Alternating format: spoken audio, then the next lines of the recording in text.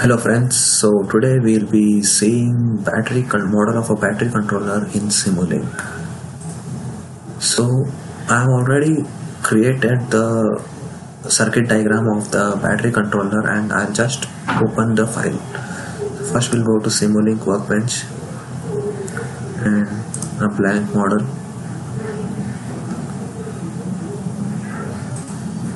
So this is the workbench of Simulink.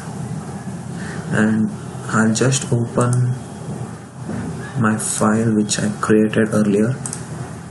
So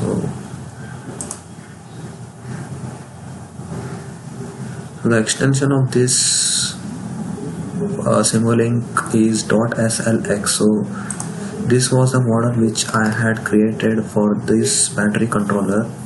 So this is how it looks like. So this shows a clear picture of the components involved in this battery controller model. So this is the scope, as we all know, to display our final result. I just connected the final outputs and left it. So here you can see there are various blocks or components used to create this particular model.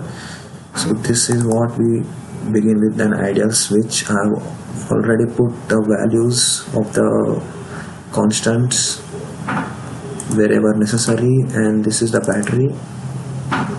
So I've used 24 volt, 50 ampere and 50% state of charge, and it is a lithium ion battery which I have used. And I've connected this RC as well as RL. Here you can check it's an RC circuit, resistance and capacitance. This is an pure resistance circuit connected. This one is an DC voltage source, so I've used 48 volts for this setup. And remaining here another RL circuit for resistance and inductance connected to a battery. And these, what you are looking at, these are the forms, and these are the go-to functions. So, and these are all connected to this function, the bus selector. So I've put the values of, or consider these constants: current, voltage and the percentage. So this circuit I built, and later I've used an add function to add the go-to of the current or the form of the current. And finally I've completed this circuit, and I've also used a logical operator, not, can see it here, and I connected. And later I've used a bus selector as well, a mux, and finally these are connected to my scope to see the nature of graph. So I've built this circuit. So I'll just check if all the connections made by me are complete.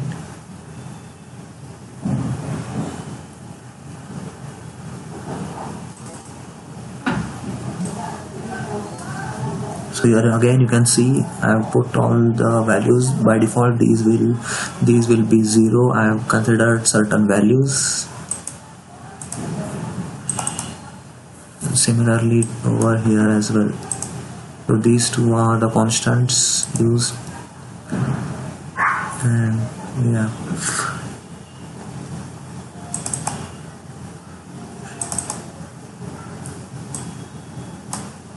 So this is a PI controller parallel. So our main components include here are a battery and an ideal switch command. So this is a discrete block. Sample time I've considered, or I've kept it default.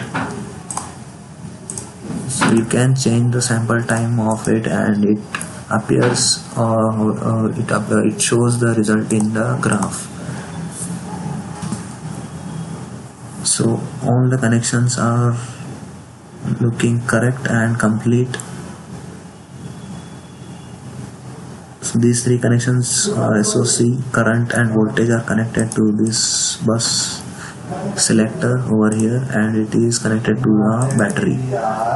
So battery, as I said, I've used a 24 volt lithium ion battery having capacity 50, and it is 50% state of charge. And the battery response time, I considered it as 1 second. You can change it as far as however you want. So rest all is correct, I guess. So I'll save this file once again. So our file got saved, and we can run this program.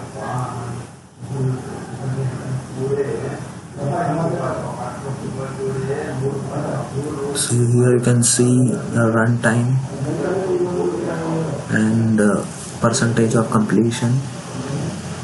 So we'll wait for it to complete.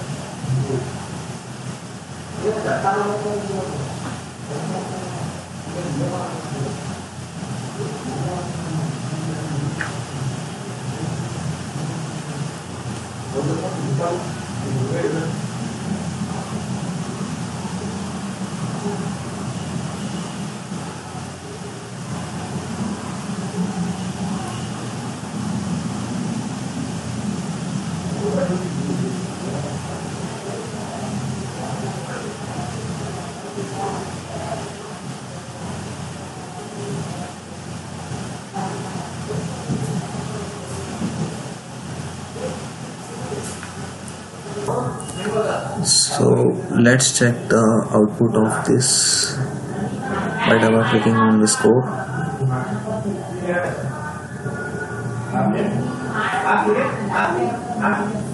So this is how it looks like. Graph of the battery controller at 4 with 4 different graphs.